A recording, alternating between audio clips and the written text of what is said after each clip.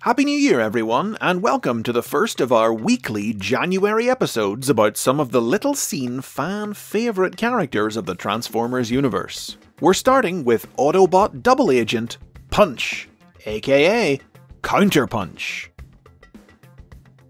The 1987 Transformers product line was one that was defined by the many different gimmicks and play features that the toys had.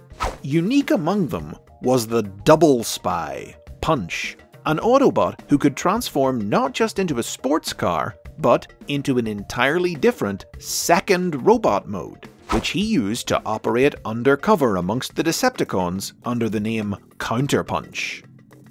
Marvel Comics writer Bob Budiansky wrote profiles for both Punch and Counterpunch that dived into the character's psychology. Though he seemed outwardly cool and stoic, Punch was secretly a paranoid wreck due to the constant pressure of his extended undercover missions, which had resulted in his developing a split personality, with Counterpunch becoming the Mr. Hyde to Punch's Dr. Jekyll, a violent release valve for all of Punch's bottled-up tensions. Though he retained his Autobot allegiance, it was Punch's greatest fear that Counterpunch would one day take control of their shared mind and fully turn to the Decepticon side. But as intriguing as this premise was, it wasn't featured in any classic media. Punch didn't appear in the Marvel comic book, and his role in the Generation 1 animated series was limited to one brief scene in the final season, in which he used his Counterpunch form to keep tabs on the Decepticon clones Pounce and Wingspan, after he spotted them trying to plunder the vaults of Autobot City, leading to his most famous quote, "Beat it, Counterpunch! We don't need your help!" "Fine, you deal with my Autobot counterpart. I've heard he's nearby. Real nearby."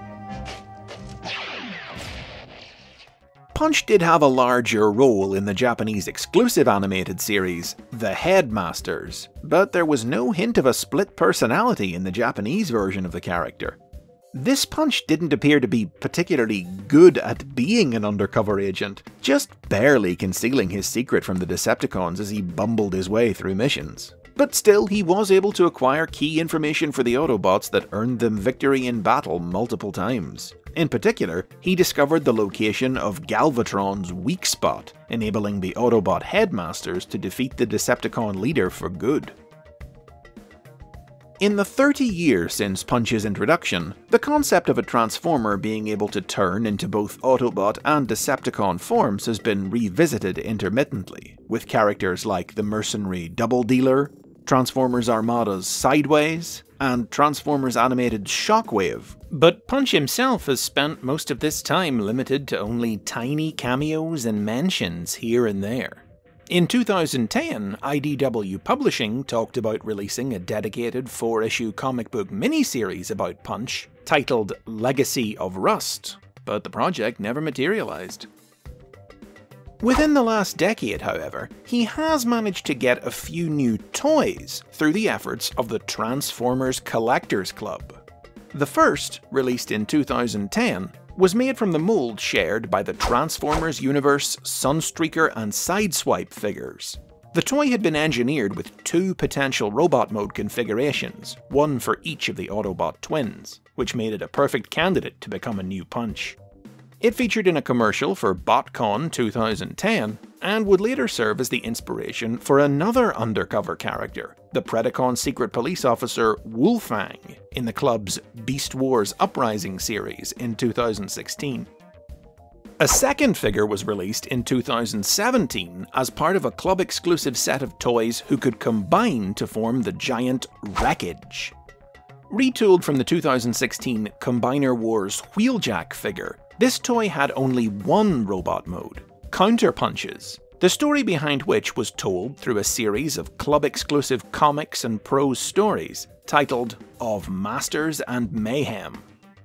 These stories gave Punch a backstory as a former actor, and were the first media to finally tap the potential of his original profile, depicting him as suffering from blackouts and missing time, as Counterpunch, now having truly taken on a life of his own, and convinced that he was the original personality and that Punch was the fake, began taking control of his body and selling the Autobots out to the Decepticons. Preferring to die as an Autobot rather than live as a Decepticon, Punch managed to retake control long enough to expose his dual identity and let the Decepticons blast him. He was recovered by the Autobot Impactor, but the only way to save him was to have him rebuilt to remove his damaged Autobot robot mode, in the process fusing his two personalities together. His mind left a conflicting tangle of competing Autobot and Decepticon memories. The outcast Counterpunch subsequently joined Impactor's new team of Wreckers, and was engineered to combine with them into Wreckage to combat the apocalyptic threat of the Decepticon combiner Thunder Mayhem. Most recently, in 2018, Punch finally got a brand new original mold toy as part of the Power of the Primes toy line, as an Amazon.com exclusive.